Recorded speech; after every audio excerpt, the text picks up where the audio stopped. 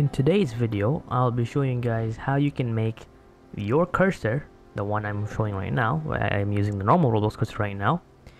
I'm going to turn that into this dot, or you could also transform it into something like this subscribe button right here. And by the way, it's functional, so when I go to press something, it will also transform into something that, like, to show that, hey, you can click this.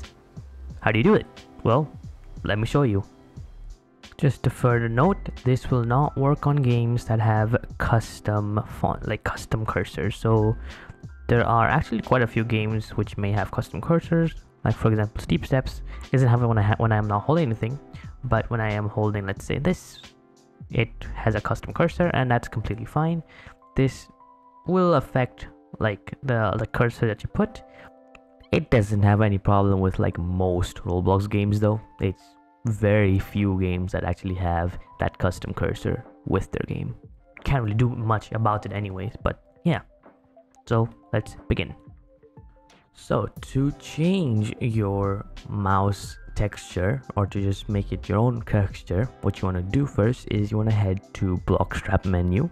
Do that once you've downloaded Bloxstrap. You can then go to and just search it. So you can just search Bloxstrap menu and it'll show up like that. Once you open it, you want to then head to mods, and this is where you can make like your Roblox pretty much be customized fully to your own taste.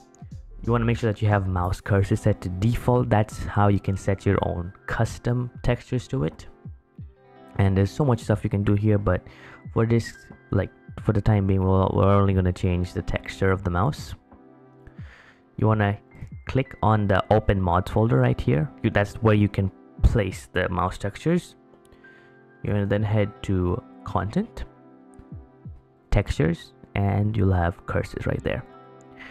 Now you will see this thing here, the mouse locked cursor. This doesn't work anymore. Like Roblox has changed how shift lock works in some games. It works in some games, but not others. It's really weird, but I like having one right here, and the main mouse is over here. Now, to explain it to you how it works, basically this is a 64 by 64 image. If I open it with paint.net, you'll be able to see what I mean. It is a 64 by 64 image, and basically your mouse pointer is in the middle like that. So your mouse, where it will click, is at the middle of the image, and this is a custom like dot mouse that I made personally for myself, and I really like it. But let's say you want to make your own custom one. So you want to get like an image, and then you want to just like make sure it's like it can be transparent like this. That's what the background is. It's transparent. And let's say you want to like make your own like mouse cursor. All you would really have to do is to just either paste an image and then just resize it to this 64 by 64 like image size, and then that would be it. That's just like what I had to do. For this test, I'm gonna change my dot to green, and then I'll show you guys that in game. But before that, I need to explain something pretty important. Just like that, and then I can save that, and that would have changed the image, as you can see there.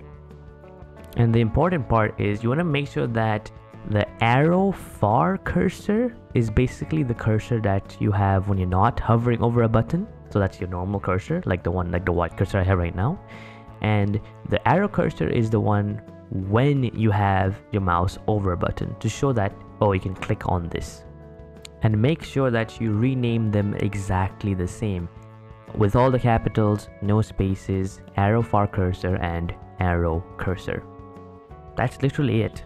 That's all you have to do. So you can put whatever you want on this. It's a pretty small space, 64 by 64, but you like, again, it's a mouse, so it's really small on your screen anyways.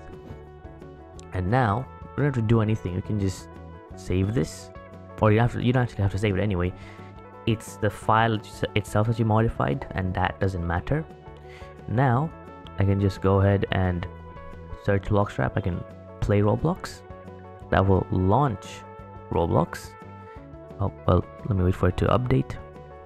As you can see, it applies the arrow cursor image that I made, and when I'm not clicking on something, it shows the normal arrow far cursor. And you can go haywire with this. This can help you in, let's say, PvP games. It maybe just want to make your own cursor, and that's completely fine as well. Do what you want to do. And yeah, that's about it for this tutorial. I hope you guys enjoyed this video, and leave a like and comment if you want to see more videos like this in the future. So I'll see you guys in the next one. Bye.